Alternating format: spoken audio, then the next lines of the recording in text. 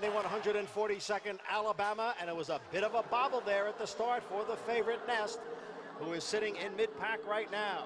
Here is She's Keen going out for the early lead, with Gerrymander racing in second, and now Nest moving up on the outside in third. Goddess of Fire is down at the rail and in fourth. And then comes Scratch Cat as the field goes into the clubhouse turn. On the outside there is Secret Oath, and the trailer is Nostalgic, who races in seventh. The leader here is She's Keen in front by a length. Nest now takes second. Gerrymander down at the rail runs in third. Goddess of Fire is in fourth, and the quarter went in 24 1/5 seconds as they move for the backstretch. She's Keen, the leader here by a length. Nest tracking in second, and Gerrymander not far behind in third. And then comes Goddess of Fire, who has moved off the rail, is on the outside and in fourth. 2 lengths to Secret Oath, who sits in fifth. She's followed by Scratch Cat down at the rail, and the trailer is still Nostalgic midway up the backstretch. The opening half mile in 49 2. Big long shot. She's Keen is the leader here by a length. The heavy favorite, Nest, runs in second. Gerrymander down at the rail. On the outside is Goddess of Fire. Now Secret Oath makes her move in between horses and is getting closer. At the back of the pack, Nostalgic and Scratch Cat. 3/4 went in 1:14 1.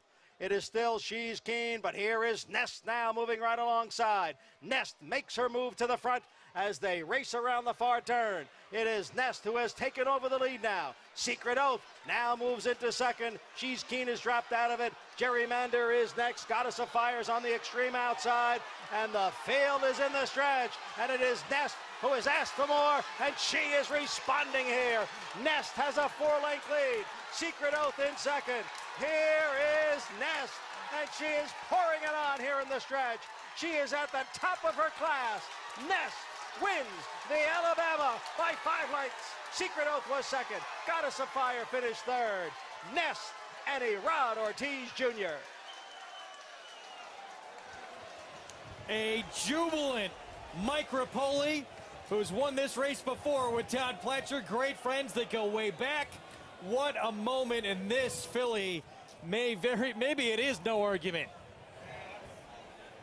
Male or female, she may be the best 3-year-old in the country. That was dominant once again. Look, I'm anxious to see. I mean, they just crossed the finish line, but she loved this 1.25-mile distance. What's Todd Pletcher, Mike Rapoli, and Eclipse Thoroughbreds going to do with their necks? That was like, wow. She sprinted from the 8th pole home. That was very, very impressive. And the race setup was interesting, too. They weren't going fast. For Nest to be in that kind of position against a long shot pace setter in She's Keen was interesting. Maybe it was instructions, but for Gerrymander, I mean, the rider was actually fighting that horse early, and going that slow, that was the advantage that Gerrymander could have had over Nest. But nobody's beating Nest today. So if you wouldn't mind asking me that question again, Wolfie, is she in the right race? I'm ready to answer it now. You know, I think she should have waited a week. I really do. You might be right. She might have been equally impressive in the run. Happy Travers. Let's go to Maggie. Here with Rod Ortiz, and neither of you are blowing too hard, Rod. Talk us through this trip, though. She bobbled a little bit at the start again, but quickly recovered and found yourself in an ideal type of scenario. She recovered so quick. She put me right there. Going to the first 10, I was comfortable in the clear second. I just go with the flow of the race, and she do the rest, honestly. She exploded once again. How good has she gotten in the latter half of this 3-year-old season? She's doing great. She's improving every time she runs, and in the distance, she loves the distance, honestly. All right, you weren't on her for the Belmont, but you're back aboard. You've ridden some of the better 3-year-old boys. How does she stack up against her male counterparts? I mean, we have a lot of respect to all the other fillies here, and to Epicenter, all those kind of horses. They are nice horses, you know. And I mean, here, her division, we can say right now she's one of the best. As long as she have a clear trip, and I just enjoy running against the same company, and as long as she can do it, I will love to, and I go with whatever the trainer and the owner decide to do, honestly. Wherever Nest goes, you will follow. Rod, congratulations yet again. Thank you very much, Maggie. Another Alabama win for Rod Ortiz Jr. This one aboard Nest, and she has just been jaw-dropping in her 2 performances here at the Spa, Greg. Yes, she has, and she may have just sealed a divisional championship with this performance as well. Todd Pletcher, by the way, running third in this race with a 22-to-1 shot, got us a fire. But this story is all about Nest, guys. Yeah, this division has been wrapped up the right way. Nest is really kind of a budding superstar at this point. She's been sensational. Todd has done a great job with her. She's improving with every start. And there's some very good older fillies and mares out there, but I'm not sure they're going to be able to handle Nest in the Breeders' Cup Distaff. No, she's forward. The distance obviously is going to be a problem for her at all. She'll run a mile and a half. And she seems to be improving. But that's what we get with Todd Pletcher. We're not surprised by that. When he has a good horse, he usually keeps him good, and they continue to improve, just like Vino Rosso. He wasn't much in the early part of his 3-year-old year. Then he turned out to be a Breeders' Cup Classic champion. Yeah, no, this is her third Grade 1 this year. And actually, Secret Oath, I think she ran fine today. I think Wayne got her back to running her better race. She just hasn't moved forward in any way, and Nest is in a different league. My pick, Gerrymander, obviously not going to win the race. I'm not sure, though, what Flavien Prat was thinking, not being more aggressive with her, but obviously she was never beating Nest. Nest just too good for this group. And I wonder, you know, down the line, do they think at some point now about tackling the boys?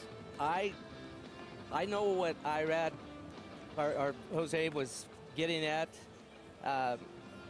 just now. We're watching the start here. So she's going to stumble a little bit. Right there you see in the yellow saddle towel, Nest stumble.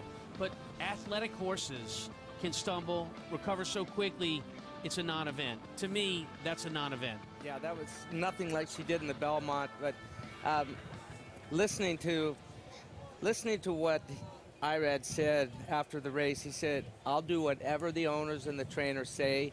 I'm thinking this filly, you got to shorten her up for the distaff.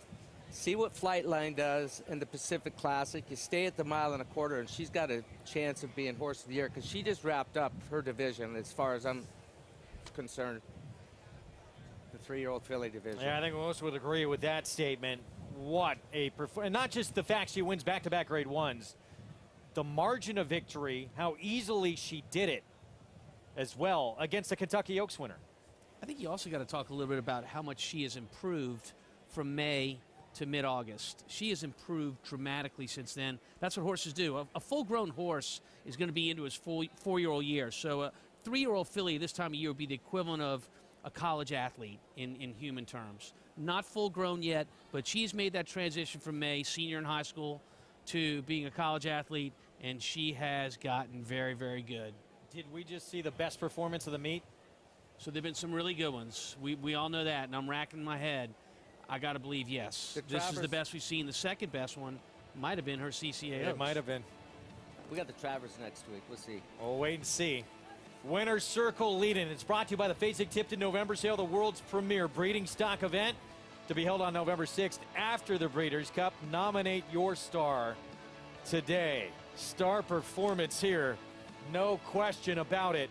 Nest likely wrapping up a championship with this performance in the 3-year-old filly division. Much too good for the rest of these 3-year-old fillies. She's now 6 for 9 in her career. Back-to-back Grade 1 wins. Mike Rapoli and family, they know how to celebrate, and he usually has a pretty crowded winner's circle. We'll be back with more in the Alabama right after this.